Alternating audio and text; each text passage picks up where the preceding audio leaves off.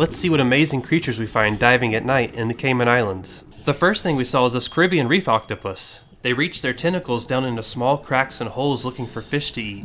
Like all octopuses, they carry a venom that paralyzes their prey. They're nocturnal hunters and are one of the most colorful octopuses. They're able to change their color and texture to blend into their surroundings. And then we saw this baby porcupinefish. He can inflate his body up to 3 times its normal size. Some porcupinefish are poisonous to eat. His eyes are so blue, and it even looks like he has a little smile.